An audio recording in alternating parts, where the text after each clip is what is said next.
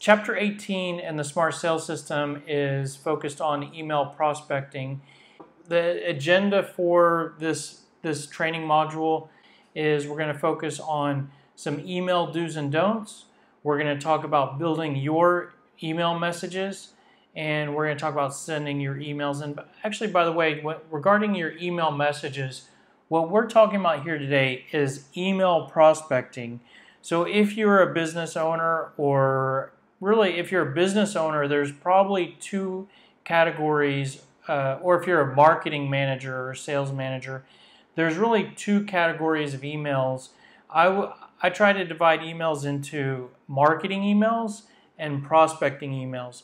Marketing emails are more your corporate emails, informational emails. They look nice, usually sometimes sent out from a main company email address or an info email address. Your prospecting emails are sent out by salespeople, and we're talking about prospecting emails today. So these are salespeople. These are emails for the salespeople, the sales reps on a sales team. And so let's just get started with some quick email do's and don'ts.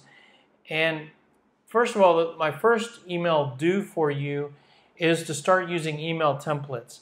If only for the purpose of saving you time by decreasing the amount of time you spend writing emails, I think it's extremely important to use email templates. Time is your most valuable resource. It's the one resource you can't buy more of.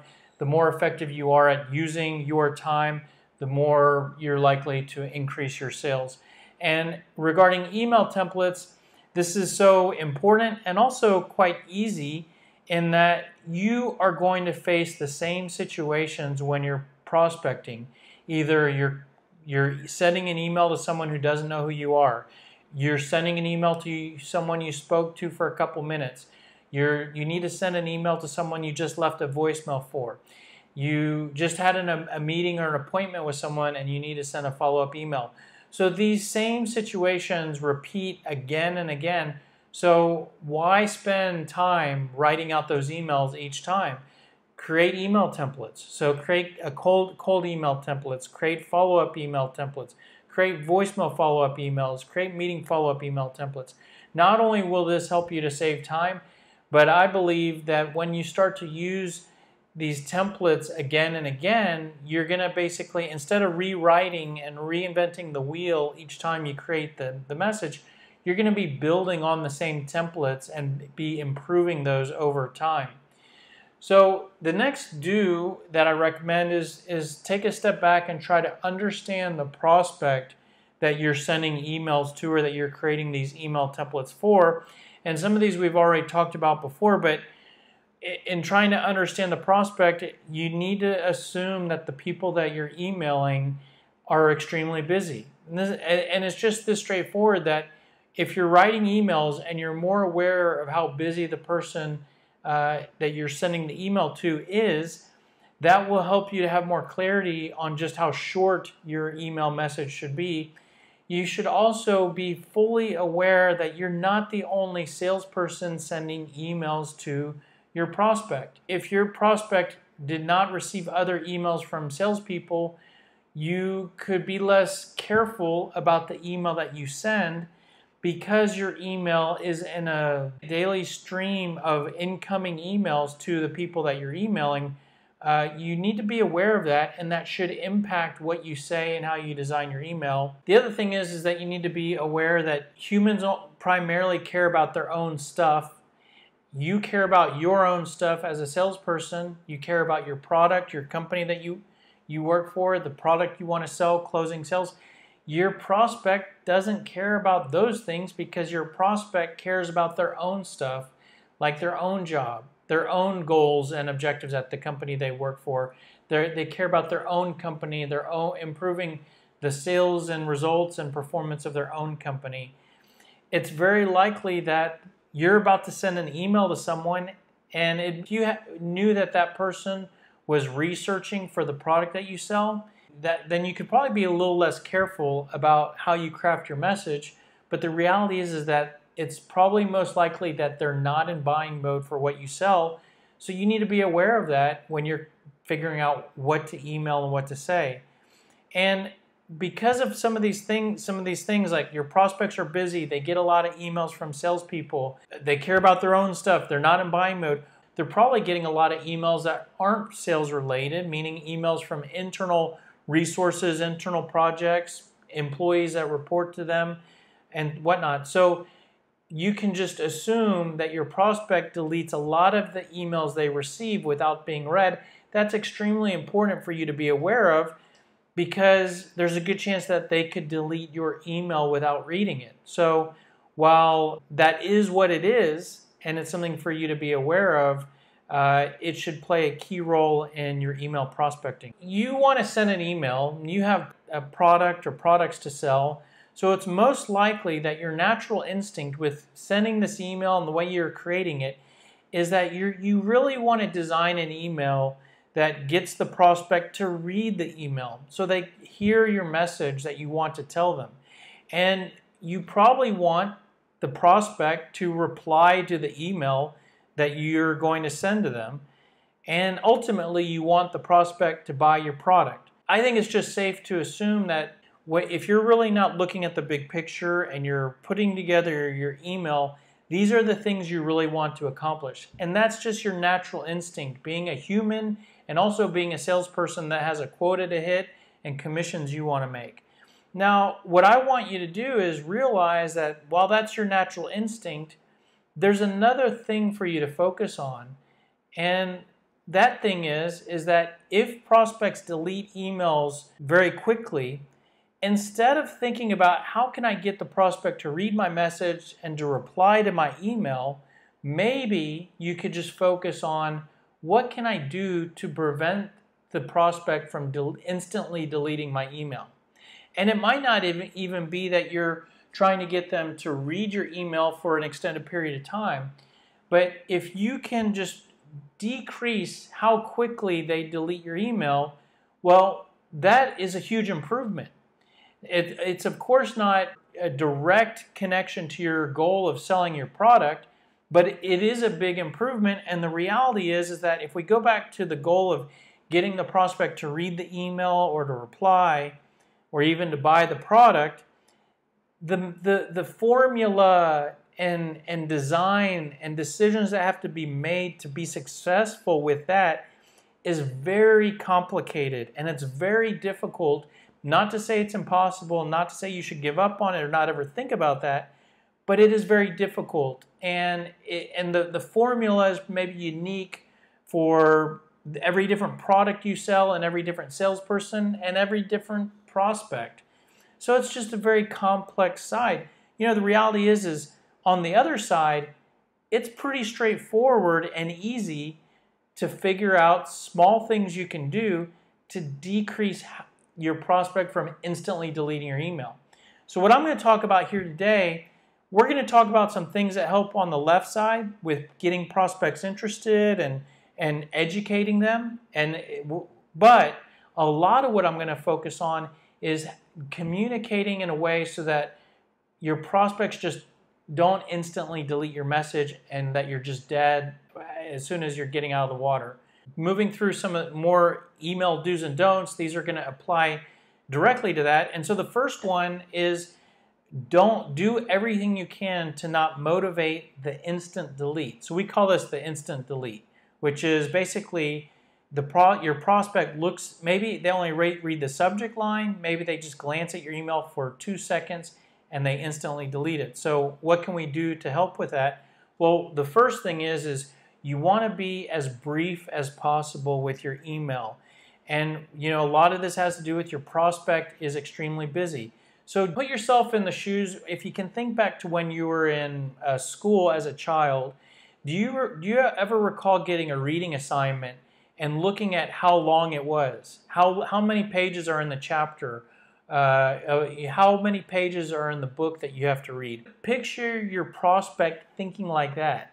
And that if your email is long, and it doesn't even have to be the word count, it could even be how it looks. Like if you don't put enough spacing and you have everything in large paragraphs, the email could look longer. So not only do you want to use brevity and word count, you also want to use brevity in how the layout and design of your sentences and paragraphs. I would just tell you, be as brief as possible.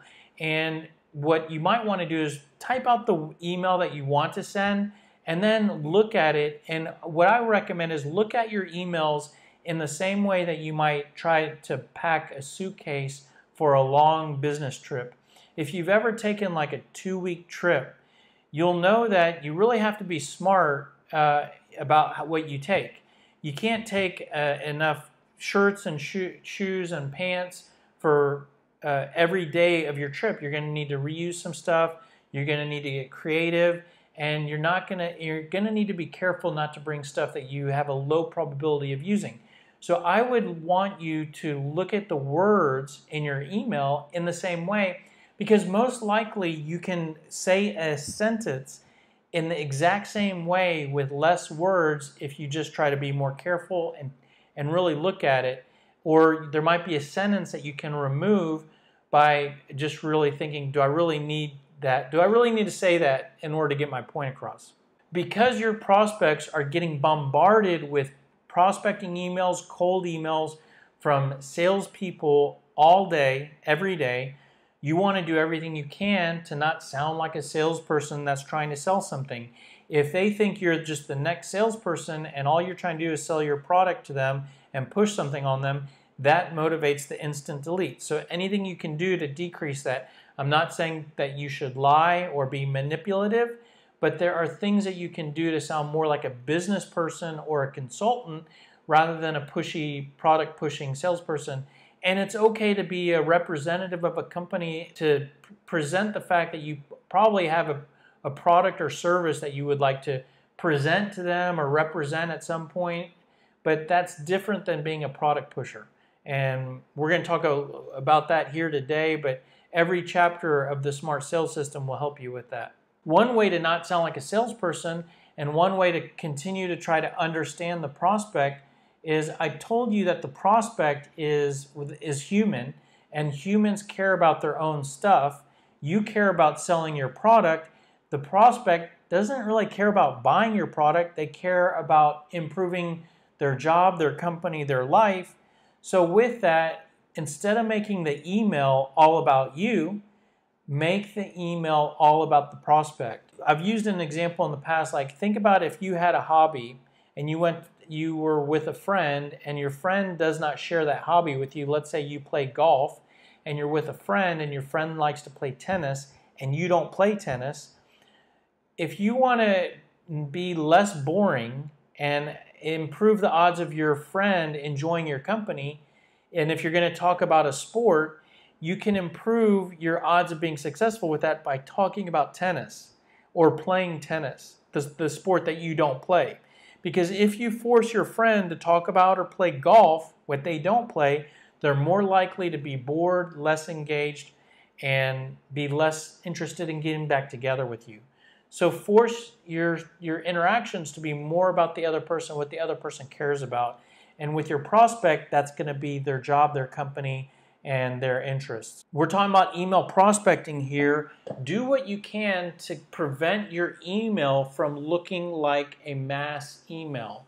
So to give you an analogy here or a metaphor to compare this to, imagine, close your eyes or figuratively close your eyes and picture yourself going to your mailbox at your home and checking the mail. Most likely you will open the mail and there will be promotional, what you would typically call junk mail in the mailbox. And I am probably pretty sure that you throw away most of those items pretty quickly. You don't open them up and read them, even if they're in an envelope. I mean, picture an envelope of junk mail versus like a two-sided direct mail advertisement. Picture like an envelope. If the envelope is professionally printed with the address printed, your address printed, you might look at it, look at who it's from, and you might end up just not even opening it, tearing it in half and throwing it away. And the reason why you were able to be confident in that is because it was professionally printed and you knew that it was a mass email and a mass piece of mail, and if you did not know who it was from, you knew that it was going to be, you weren't going to miss anything by throwing it away. Well, now picture looking at an envelope with your address handwritten, and you look at the return address and you don't know who it's from, but that's handwritten too. Do you rip this up and throw it away? I'm probably sure you do not. I'm probably sure because it's handwritten, you're going to open it up. And the reason why is because someone specifically wrote something out and mailed you something. So it must be something important or could be interesting, or you shouldn't throw it away because it's a one-to-one piece of mail. You need to have that same mindset with your email. So if your email looks like a mass email, your prospect is going to be more confident in instantly deleting the message. And so some things that make your email look like a mass email, of course, if there's like a more graphics or border or images or hyperlinks or formatting, it's more likely an email, a mass email. And the logic here is the same as the envelope being professionally printed.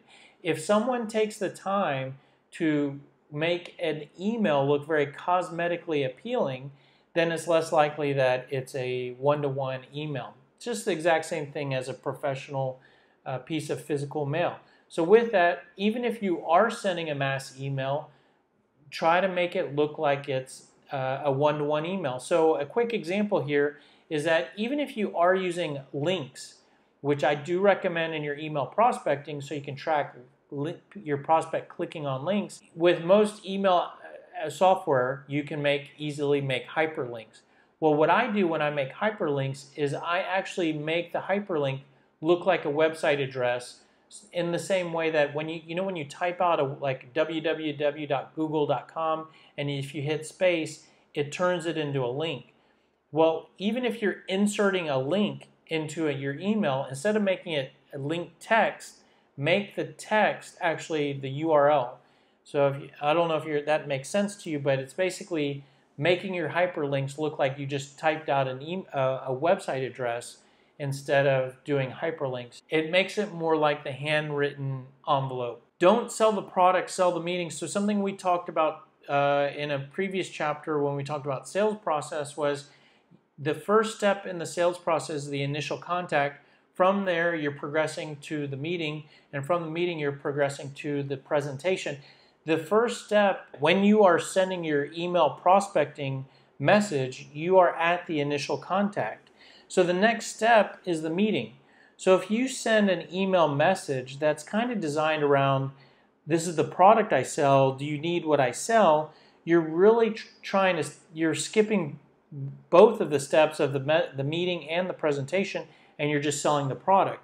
And you can greatly improve the effectiveness of your email messages and your email prospecting if you focus on selling the meeting instead of selling the product. And so I'm going to show you some email examples, and I'll show you what that looks like. Because your prospects are busy, and because they get a lot of messages from salespeople and non-sales related messages, you're going to need to reach out to your prospects multiple times. It's just good to have an approach that includes multiple prospecting email messages. Not only should you plan on sending each prospect multiple messages, but you should probably plan on reaching out to them in different ways as well. So we're talking about email prospecting here. In the last chapter, we talked about cold calling. So you should bring those two things together. There should also be voicemail messages. You could also include social media outreach. You could also include direct mail pieces. But to make your email prospecting more successful, you should, one, have multiple emails going out to each prospect, and also have different types of communication as well. Because we are going to reach out to our prospect multiple times, and getting back to the email messages, since we're going to send multiple emails out to each prospect, what we can do is we can use those messages to try to educate the prospect.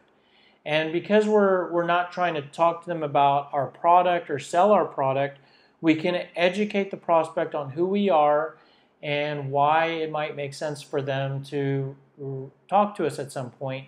And we can connect that with their interests of, their goal, their interests of improving their company, improving their job, improving their life. And so the story that you have that applies to that, you can break that story up into smaller individual stories or individual messages, and then spread those out over multiple messages and use that set of stories or that set of messages to educate the prospect on who you are and why they should talk to you at some point. I want you to not be apologetic. So they might say something like, hey, I'm sorry to bother you. I know you're busy. I won't take too much of your time. And so when they're saying stuff like that, first of all, you don't need to apologize to them. I mean, they're a business person and operating in the business world. I mean, if we apply this to B2B sales, they're a business person operating in the business world. You're a business person. You have nothing to apologize for by interacting with them. You're not being rude. But if you do everything in a respectable way, you don't have anything to apologize for is one thing. The other thing is that apologizing is a very weak frame of mind. Now, don't get me wrong. I am a firm believer if you make a mistake, if you do something wrong, or if you don't know the answer to something, be very quick to either apologize or admit that you don't know the answer. But when you're doing outreach, whether it's email or cold call, you haven't done anything wrong. So there's nothing to apologize for. And picture if you had a bag of money.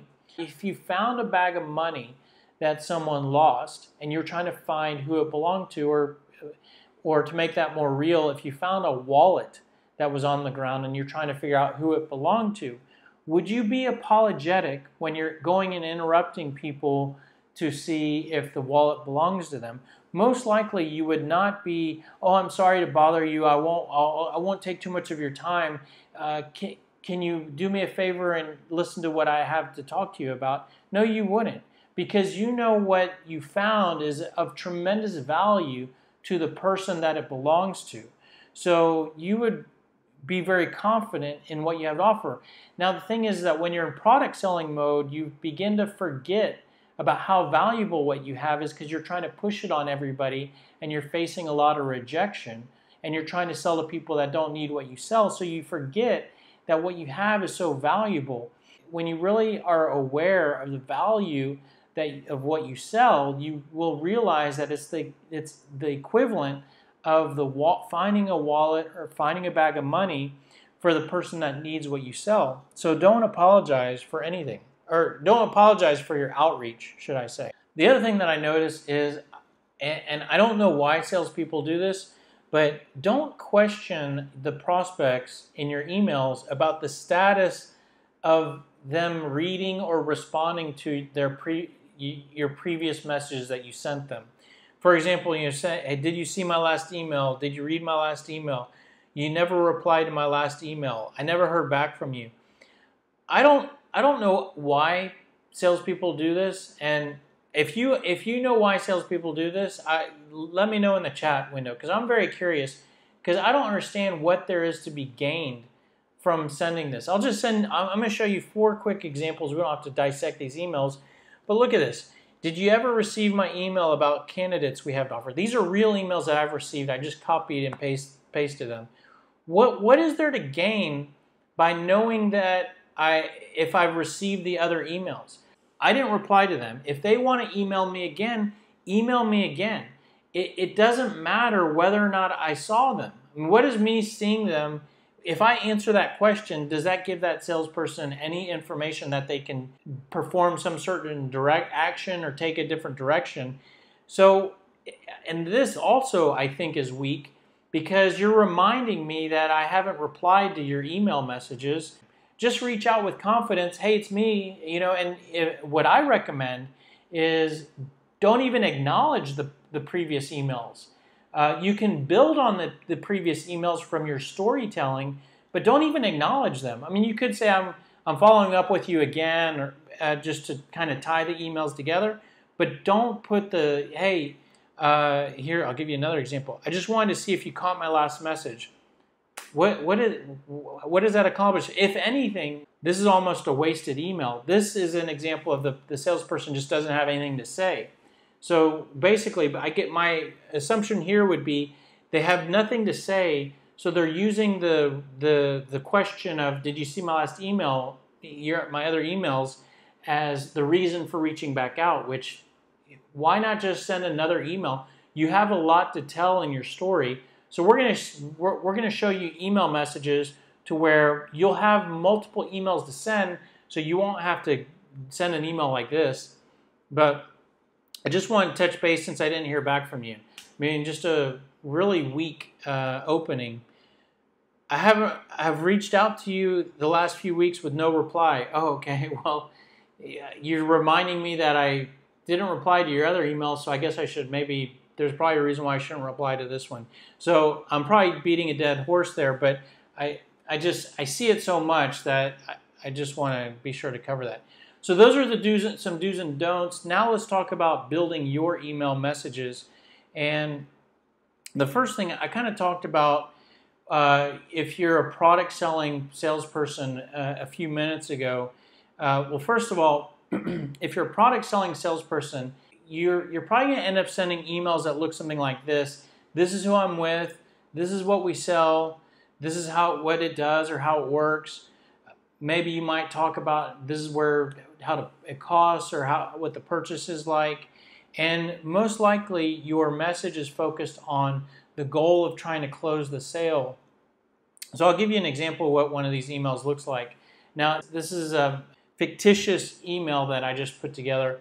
But hi, Michael. I'm with Websites Redesign for You, and we provide website redesign, digital marketing, pay-per-click advertising, search engine optimization. Are you looking to redesign your website? Let me know when you're available for a 20 to 30-minute meeting where we can discuss how our services work. I left a word off there at the end. So, and that's the entire email. Now, to be honest with you, this is the structure of emails I get every day. Honestly, they're usually longer than this. So I'm being actually generous to the salespeople that send me these emails because there's usually more product information and more company information. But the flow is very common. This is who I work for. This is what we sell. And then here's a big thing regarding I said that the product selling salesperson focuses on closing the sale. Are you looking to redesign your website? So that question is completely aligned with the goal of closing the sale. Even knowing I can't reply to the email and say, yes, I want to purchase. We would need to talk. We would need to meet. There would be paperwork, whatever. But that question is aligned with, this is what I sell. Do you need what I sell? Yes or no, right? And this is extremely common. So the reality is, well, going back to the previous tip of don't sell the meeting, sell the product, this is totally an example of selling the product. So I'm going to show you some examples that don't do this, but while we're looking at this, this breaks a few rules. One is it's all about the salesperson. The salesperson cares about selling their product. If they were to sell me any of these services, they would make money. That excites them. They're really excited to tell me about what they sell, and the meeting they want to schedule is for them to tell me about what they sell and to tell me all about them. This email is not about me at all. So just a few of the don'ts and do's that are broken or this doesn't align with. Well, by the way, it's very understandable to send emails like this because this aligns with your natural instincts. This is what you care about. This might even also be what you've been trained to do or trained on, because if you've been trained on your product and then you're given a territory, you need to go generate leads, and now you're going to send emails to generate leads, you're going to talk about the stuff you've been trained on, which is the product. So it's very understandable. Now let me give you the other option and the other way to create other emails that might be another option for you. And it goes back to the consultative selling sales message, which is what we discussed in Chapter 3, which instead of talking about the company and the product, we're going to focus on the improvements that the product delivers for the buyer that we're targeting. We're going to focus on the prospect's pain points that we can help to resolve. We're going to focus on questions that look to see if the prospect needs what we sell in terms of having the pain points that we solve. We might share a customer example of someone else we've helped, and we can get into product details. My advice would be, well, regarding the consultative selling sales message, it's not, at some point you do want to talk about the product, but the logic here is let's talk about the prospect first and then talk about the product later. What that looks like in a cold call is we're going to spend most of the cold call on the prospect and the end on the product, just enough so we can sell the prospect on talking in the form of a meeting.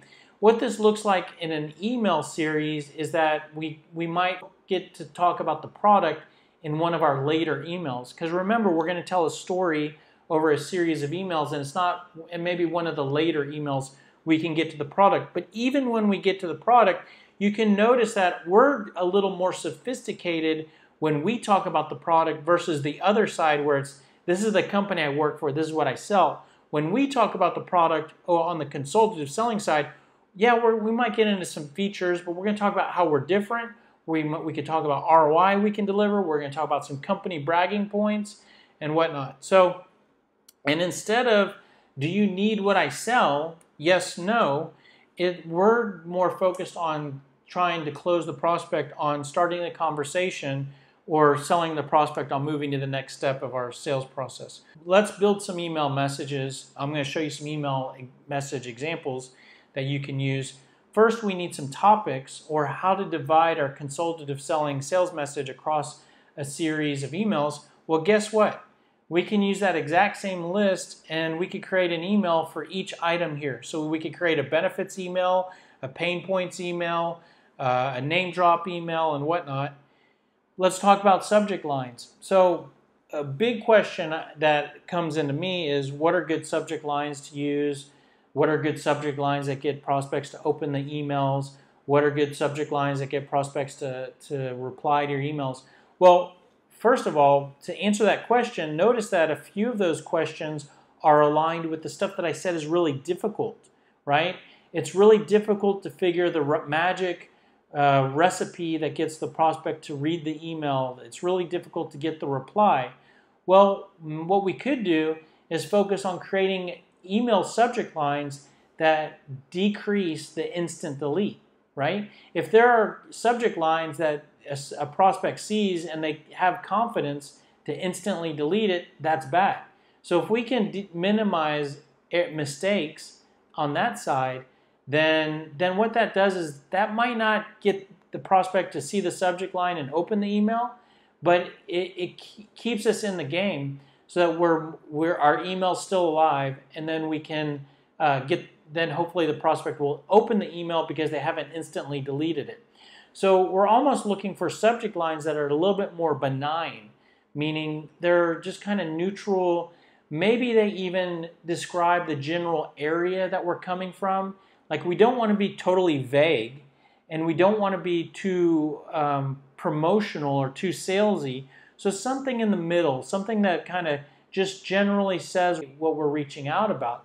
And what works great is that same list. So we could use a value point for a subject line, a pain point that we help to solve for a subject line, a point about how we're different for a subject line. So the same list that we use to create our email messages, those individual points usually make good subject lines as well. So let's go through. I have a handful of email messages I can share with you. So an email message, a cold email that's designed around your value points building block might look something like this. So the subject line, we just stick one of our value points in the subject line. So like a value point for my services and my product is decreasing sales staff turnover. I could use as a subject line, decreasing sales staff turnover. Just that. No exclamation points, no emoticons, just that. No all caps. And so let's look at what an email might look like. Hello, contact first name. The reason for the email is we help sales managers to decrease sales staff turnover, improve reps' ability to generate leads and new accounts, improve the sales performance of the sales team overall. I don't know if you want to improve any of those areas, and that's why I'm reaching out. Are you available for a 15-20 minute meeting where I can share some examples how we've helped other VPs of sales to decrease sales staff turnover? Best regards, Michael Halper. So just to look at this real quick, very economical on the word count. You might even look at that and say, it's kind of plain. It's plain by design. We have plenty of information to share, but, and this is where most salespeople go wrong, is they put everything they want to say in one email, and then it's extremely long. Then that email gets instantly deleted just because it was long. Then the salesperson doesn't have anything left to say in email 2, so then they end up sending the email message of, did you receive my last email? Let me know if you have time to meet, as their email number 2. So we don't need to say everything because we know there's more emails coming. So this is just part of the story. This is the value part of your story. The other thing is that there's a sales takeaway here, which is, I don't know if you want to improve those areas. So we've talked a little bit already in the Smart Sales System about sales takeaway. We're going to drill into the logic behind doing a takeaway towards the end when we talk about closing. But this is a very good touch to kind of decrease the guardedness of the prospect. And then there's the close of going for the meeting, not asking if they need what they sell. By the way, if you go for the meeting, you greatly increase the odds of a fit and a match versus going for the close of does the prospect need what I sell today? If we go back to the website design service, if you're saying, do you need what I sell today? What you're doing is you're creating a very small target. There might be a large pool of prospects that you could that have a reason to talk to you, but if your question is, do you need what I sell today? You greatly shrink that target and you make it very specific. So by going for the meeting, not only is that a more logical thing to close for, because that's the next thing. I'm not gonna sell to you over email. The next step is to talk. So let close for the talking. Not only is it more logical, not only is it less pushy and less sales product pushing, but it also increases the target because you're less specific about what you're trying to close for. Cold email pain points. Almost the exact same email, just changing out the value points for pain points, and a few other words are changed. We help sales managers with the challenges of pain point 1, 2, 3. I don't know if you are concerned about any of those areas, and that's why I'm reaching out. Same close and whatnot. So that's the pain points email. We can use your name drop building block. The subject line is maybe the improvement that you delivered for a previous customer. Hello, Mary. The reason for the email is we worked with XYZ Corp and helped them to decrease their sales staff turnover by 25%. This ultimately helped them to improve their overall sales by 13%. I don't know if we can help you in that same way, and that's why I'm reaching out. Sales takeaway, same close. Are you available for a 15, 20-minute meeting? Best regards. Name drop a cold email. This is a pain questions cold email. Now, I will admit that this is not a strong email, and if you were only going to send one email, you would not send this email by itself. But if you've already sent the previous emails, and this is email number 4, it's an okay email. And it's better than just the, hey, did you see my last emails? So this email goes something like this. I'm trying to determine if we can help you in the same way we've helped other clients. These are some of the questions I would ask you to figure that out. And then there's your pain questions. Do any of those connect with a challenge or interest that you have? If so, let's put a few minutes on the calendar for a brief conversation. Best regards.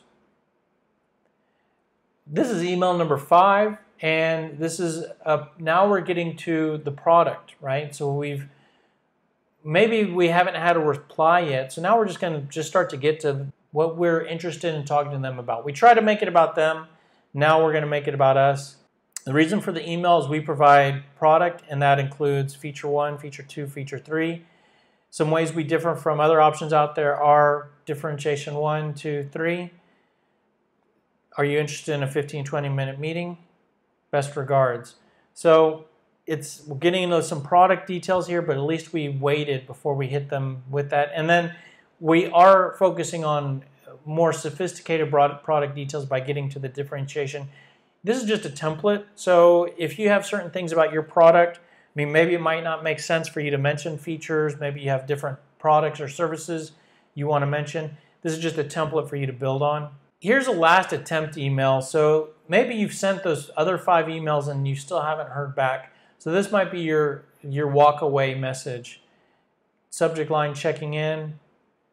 Never heard back from you. I thought I would follow up with you one last time. The reason I'm trying to connect, the reason I'm reaching out is that we help other VPs of sales with, here's some benefits. If I don't hear back from you, I'll assume you're not interested in those improvements or that you aren't the right person to speak with, and I'll close the file. If I should be contacting someone else regarding this, any pointing in the right direction would be greatly appreciated. Best regards, and whatnot. Now, so those are 6 cold emails you could send. Now, I do want to point out, I mentioned to you, don't sell the product, sell the meeting. I do recognize that every salesperson's unique. So your situation might be unique, and some of our tips you might take and some of them you might disregard. And with that, I will recognize that some salespeople sell a very commonly sold product. And there's no sophistication to the sales process. There's no reason to have any meetings. You are just blasting people and looking for the people that need what you sell right now. And I call this the keep me in mind email. So it's basically you're sending an email, letting them know what you sell, and sending this so that they keep you in mind because you know that they buy it from time to time and you want them to have your info. So here's what this email looks like. Keep us in mind, and then maybe put a hyphen or a dash, and then what you sell. Since you are a VP of sales, you might need or purchase, and then insert what you sell from time to time. We provide that, so please keep us in mind when you're ready to make a purchase or a change. Some ways we differ from other options out there are differentiation 1, differentiation 2, differentiation 3. Let me know if you reach a point where you would like to put a brief call to discuss. Best regards, and then your signature. Now, you could even coach them. I wanted to keep this email brief, but there's a version of this where I've even included in the bottom. If you can hang on to this email or store it away in your vendor folder, that way you can keep us in mind when you're ready to make a change, something like that. So you're coaching the prospect to keep you in mind. Now, I personally believe in using the other emails where you're selling the meeting, you're trying to start a conversation versus this. But if you just want to do you need what I sell today? This is a good email for that. So moving on to actually sending some of these email messages, and here are some tips. I showed you a 6 email series basically, and I told you that you're going to need to send multiple emails to each prospect in order to increase the odds of you connecting, getting engaged, and whatnot. So here's a way to string those emails together. We refer to emails that are strung together as, we call those email threads. So here's an email thread with one email an email each week or 2. The decision here on whether it's 1 week or 2 weeks in between emails is if you're going to do any calling. If you're doing calling, I recommend two weeks in between emails, and we'll talk about how to mix these with calls in a couple chapters coming up, and when we talk about how to get into new accounts, because you'll do calls and voicemails in between these emails, and it'll all fit together real nicely. But if you're not doing any calling and you're just doing email prospecting, I would do 1 week between email messages. I highly recommend you use some sort of tool to automate the delivery of your emails. I would recommend you use tools to automate as much as you can of the sales process and your sales activities. Email delivery and email scheduling is one of the easiest things to automate. There's plenty of tools out there on the market where you can load up a set series of email templates, load up a list of prospects, send out a mass blast, do email scheduling, schedule a series and whatnot. So I highly recommend you look into some sort of tools for that. Any tools you subscribe to and use for email automation will usually provide tracking capability. So they'll provide tracking of email opens and email clicks. When I say clicks, I'm referring to prospects clicking on links.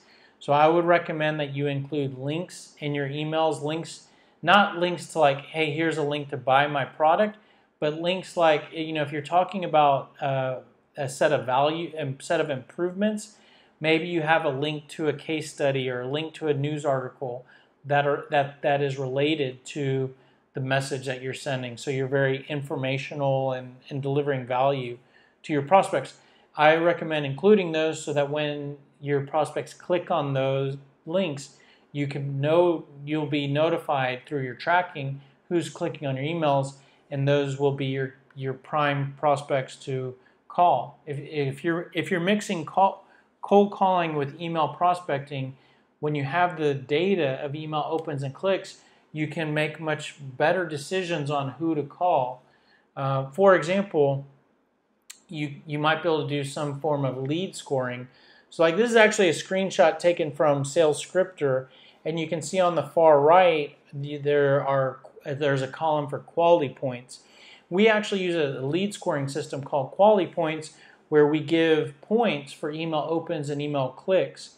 So as you're emailing prospects over a period of time, you're going to see who you should be calling because they're going to have the most quality points. This screenshot is actually from my list of people who have attended webinars. I have a list of about 4,000 people that have attended webinars, and you would think that list is a great list for a salesperson to work, right? And it is a great list. But 4,000 is a lot of people to reach out to. And if we did not do any form of lead scoring, a salesperson would just start at the top of the list and work their way to the bottom and not know which people to call out of the 4,000. Well, this lead scoring, you can see here that this is the top of the list, and these prospects have hundreds of points. And so we can easily look at this list and the lead scoring and call the best prospects. There's actually prospects at the bottom of the list with negative quality points and 0 quality points. And we know that we should never spend a minute calling any of those prospects, or at least not until we've called all the others. But without that data, we wouldn't be able to make that decision. The last thing I'll talk to you regarding sending emails and regarding email prospecting is just the scheduling of your emails. So the only thing I would factor in is you want to send your emails. If you're doing B2B email prospecting, you want to send your emails when your prospects are most likely at their desk and most likely checking email. The reason why is, for example, if you send your email after hours, one of two things is likely to happen. Either A, they read your email on a smartphone because they're not at their desk, which that does one thing. One thing is it crams your message onto a smaller screen, so your email looks longer than it would on maybe a full desktop laptop. So the instant delete will be quicker. They're away from their desk, so just because they're reading on their phone, they might not give it the full attention they would if they were out at work. The other thing is that your email might get into a queue of unread emails. For example, like if your email is sent overnight and your prospect gets into the office and they're then looking at all the emails that came in, your email might be one of many emails, and then the instant delete trigger on your prospect's finger on their mouse will be much quicker. They're going to click through all. Just think about how quickly you delete emails when you wake up in the morning or when you first check your email versus an email that comes in and maybe at a moment when you're caught up on email or you're waiting to go to lunch and have more time to kill. So just something to think about. I personally think that between 8 to 9 or 8 to 10 in the morning is a good time to schedule prospecting emails. and then after lunch between 1 to 2 are good times to schedule emails. Certainly if you're just sending an email one-off here or there, anytime during business hours is probably okay. So that's about it. Oh wait, one last thought. If you're doing email prospecting and you're sending emails, you're going to need email addresses. Not really revolutionary rocket science there. You can certainly buy email lists. You can. Some people establish connections with prospects on LinkedIn to get email addresses. I actually advise against that, and I talk about that in the chapter on LinkedIn prospecting. But the good news is that there's an 80% chance that you can guess your prospect's email address if you're doing B2B selling, because if you know your prospect's name and you know where they work, then their business email address will be some combination of those three values. And so this list here is the most common combinations of those three values. And you can literally try a few of these, and most likely, where this comes from is when I was selling to like executive level prospects in my past life. I knew I would have that information pretty easily on a website or in financial documents, and I would basically just guess their email address. And after about 3 or 4 guesses, what happens when you guess wrong is a lot of times the email will bounce back.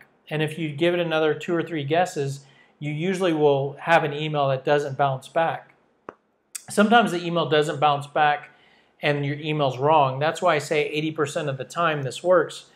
But this works, and it is a way to get email addresses. Now, I will say it's a bit cumbersome. So if you have a list of 1,000 businesses you're trying to sell to or whatnot, this might be too cumbersome for you, or it could just be a little bit tedious for your level of patience.